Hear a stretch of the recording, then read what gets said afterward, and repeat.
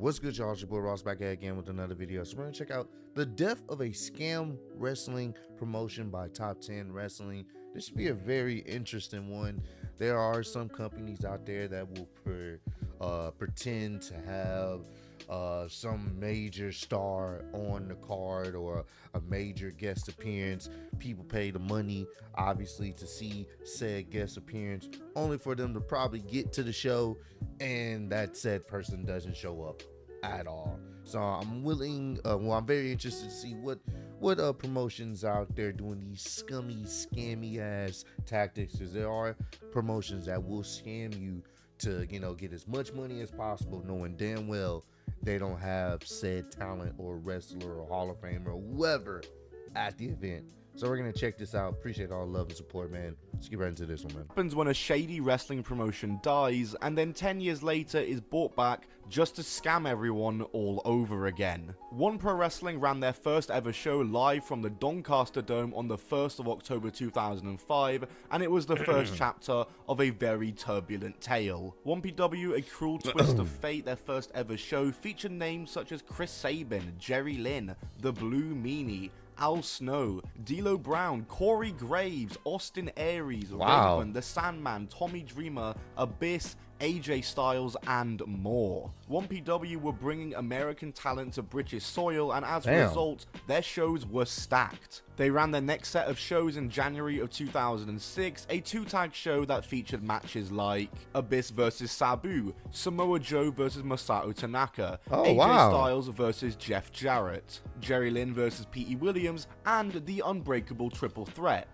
but with Charlie Haas also in there. 1PW were not slowing down with the amount of fly-ins and the amount of good talent they were booking. They were essentially just TNA, but on British soil. They had all the foreign talents that they'd fly over, and they mixed them in with a roster of numerous local and British talents. And 1PW would continue in stride in 2006. They ran about a dozen shows in 2006, and kept up with the big names coming in. Names that wrestled and appeared for 1PW in 2006 that I haven't even mentioned yet include Bryan Danielson, Jimmy Snuka, Nigel McGuinness, and Bret Hart. Yes, that's right, one of the biggest names ever in wrestling, who was long retired, was flown in by 1PW to give a 5-minute speech. And of course Teddy Hart made an appearance for them too, because of course he did. It's the mid-2000s, it's an indie show in the mid-2000s, of course Teddy Hart is on it. They also crowned their inaugural champions that year, with Jody Fleisch and Johnny Storm winning the tag titles, Pac winning the openweight title, and Abyss winning the world title. However, booking all these names and spending all this money to fly out talent and pay for their appearance was always going to catch up to them, and unsurprisingly, with the amount that 1PW were flying people in, it came back to bite their ass very quickly. And on January 5th, 2007, at approximately 1:26 PM, 1PW posted a statement on their website announcing they had gone into liquidation. The statement reads as following: "It is with the deepest regret and sadness that 1PW Promotions Limited announces today that the company has ceased trading, effective today, and has entered into liquidation. The cease of trading is effective immediately, and thus all future dates, including the January 13th No Turning Back show, are sadly cancelled. On behalf of 1PW Promotions Limited, I want to extend our heartfelt apology to anyone inconvenienced or disappointed by the cancellation of upcoming shows." They advertise where you can get refunds from, and 1PW chairman Stephen Gortley also left a personal statement in the note saying that he was prepared for the backlash and to not listen to what the dirt sheets are going to be saying about this. Interesting. Stephen Gortley, by the way, is a man who you will hear a lot more about in the next part of this video. 1PW would actually run a show shortly after this, a farewell show titled 1PW Will Not Die, a show that featured a much less stacked card and was very showing of the money they had lost. 1PW went out on a whimper. Or did they? Because just 3 months later, 1PW was back with another show titled 1PW Resurrection, and welcome to the trend of 1PW announcing that they were dead and then just coming back. This is the first of many. 1PW returned to running shows and flying in talents from the States, which where the money came from to do that Who even knows? But you had the likes of El Generico coming onto the show to defend the PWG World title. How 1PW were getting stuff like this booked is still beyond me. In 2008 though, we would see what would be the first in many changes in ownership when Stephen Gauntly bailed out of the company in 2008, and it was taken over by 1PW wrestler Dragon Asu, as well as other wrestlers on the roster. And also that year in 2008, a man named Danny Rod would become owner, and then in 2009 he would become the sole owner of the company. And this would usher in an entirely new era for 1PW. Uh-oh, what's going on here, man? I'm trying to figure out. I'm interested. What the hell's going on, man? With the ownership of 1PW now in the hands of Danny Rod, 1PW went back to doing 1PW things, booking talents from the States and flying people in with money which nobody knows where they got it from. And it was only about a year and a half before 1PW would get another death announcement. In August of 2010, another statement was posted by 1PW. They announced they had to cancel all their upcoming shows due to outstanding debts from a show they ran in Liverpool, with talent not getting paid.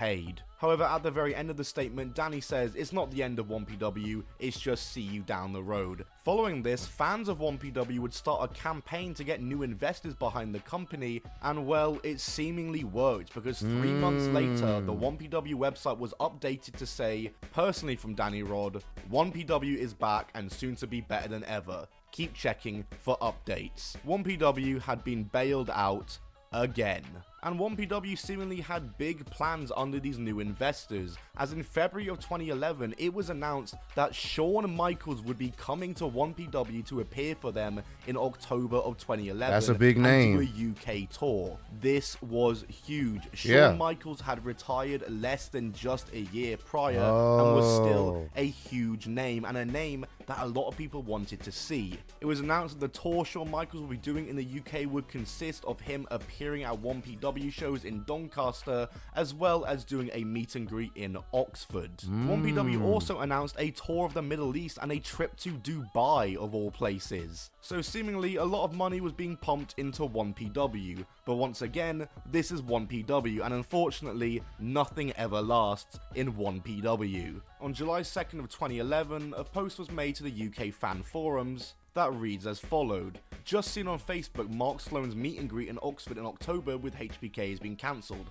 I wonder what implications this could have for 1PW. Your first question based on this post is probably, who is Mark Sloan? Mark Sloan is a wrestling promoter based in the UK, and this post also mentions the meet and greet in Oxford, which is something I mentioned before was taking place with Shawn Michaels. Essentially, Mark Sloan was the promoter behind the meet and greet in Oxford, which was a completely separate thing to his 1PW appearances. Mark Sloan though would actually respond to this post saying that he had received information that caused them to pull the appearance of Shawn Michaels, and that every single ticket had been refunded for the meet and greet. Interestingly though, he also went on to say, we felt it was best for the people who purchased tickets to have their money returned, and for us to stop advertising the fact he would be in the UK on that date. Almost implying that, well, Shawn Michaels wasn't gonna be in the UK on that date. Despite this though, 1PW continued to advertise that Shawn Michaels would be appearing for them.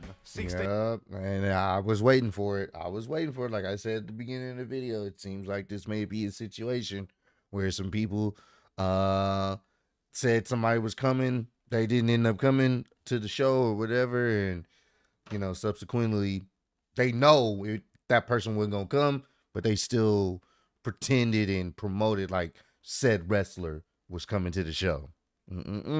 Days later, WrestleZone posted an article that showed an email statement from Shawn Michaels' agents, and while the original article with the email does not exist anymore due to Shawn Michaels' agents asking to take it down, I'm guessing that this statement was something to do with the fact that this appearance wasn't happening. However, following the posting of that article, WrestleZone were contacted to say that 1PW and Shawn Michaels were still negotiating.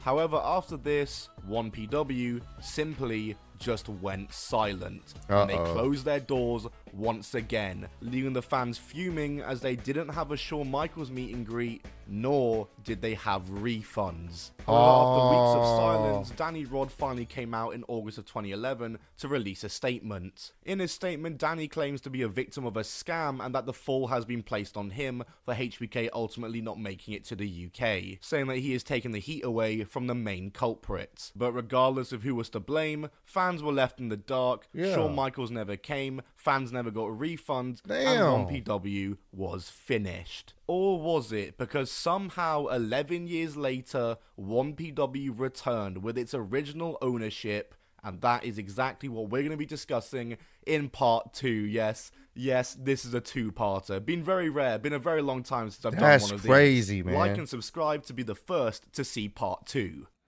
Yeah, that's that's wild, bro. That's I can't imagine.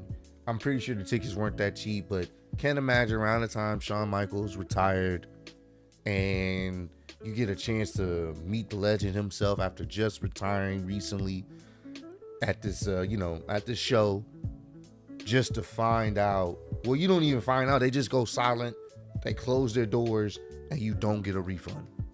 I would be pissed, bro, because like I said, I'm willing to bet they paid some good money to have HBK out there. They're advertising it, so I'm sure you're gonna pay some good money to actually see the person, the consumers. That's fucked up. That's scummy. That's trash. I'm not a big fan of stuff like that, man. That sucks for all the individuals that paid their money that weren't able to get it back, man. That's why it's a give and take. You don't know how things are going to go. You can only hope for the best, and someone takes advantage of it, man. So comment down below. Let me know. Have y'all ever been to like a wrestling show in your lifetime, whether it was WWE or whether it was some other promotion, even if it was an indie promotion, and they promised a certain wrestler to be there only for said wrestler not to be there? How did it make you feel if you've ever been in that situation? But I appreciate all love, support. Road to 150K, and I'm still going to be the YouTube Wrestling Champion of the world. Appreciate y'all kicking me. See you on the next one. Peace.